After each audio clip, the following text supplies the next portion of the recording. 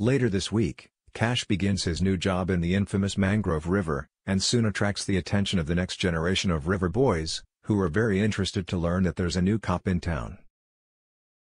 We've already met two of the latest batch of river boys, as Rory and Dingo sprung into action to help Molly get revenge on the Allen siblings earlier this month, after they beat up his brother Aluka. Rory and Dingo didn't actually get involved in the conflict, as Molly's fight with the Allen brothers was soon interrupted by the arrival of Rose and various other cops, but it's clear that the Mangrove River boys are still a force to be reckoned with. While he made an interesting first impression on her by wolf whistling her from the balcony of Salt, he soon won her over, and the last few Australian episodes have seen Flick fall head over heels for the charismatic bad boy, even suggesting they head away together for a few days. However, Rory and Flick's romantic beach walk was interrupted when Dingo tried to grab Rory's attention. Taking him to one side, Rory asked him, "Well, how'd it go?" Dingo revealed that he'd stuffed up, causing Rory to retort, "How stupid are you? It's not hard, you pick up the gear and you go." To an oblivious Flick, however, the scene was just one mate consoling another, and she couldn't help but smile as she watched her new man caringly put his hand on Dingo's shoulder.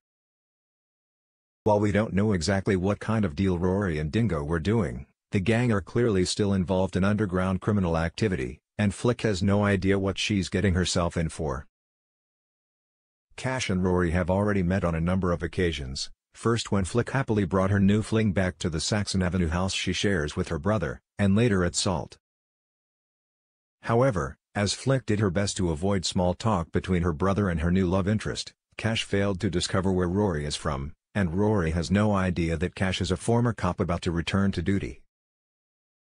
A promo for this week's episodes revealed that Cash gets a river boy welcome later this week, when the boys notice that a new cop has arrived in their part of town. Cash and Joe have already worked together, after Joe made the move from Mangrove River to Yabby Creek Police back in 2022, but she's seemingly moved back to the notorious force since then.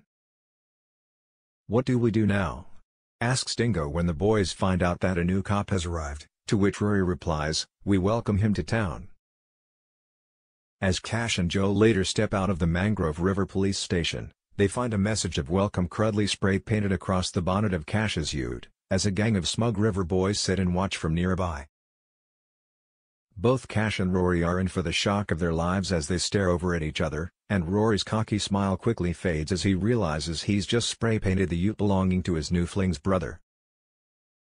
"He's dating my sister," Cash later tells Joe after they head inside the station.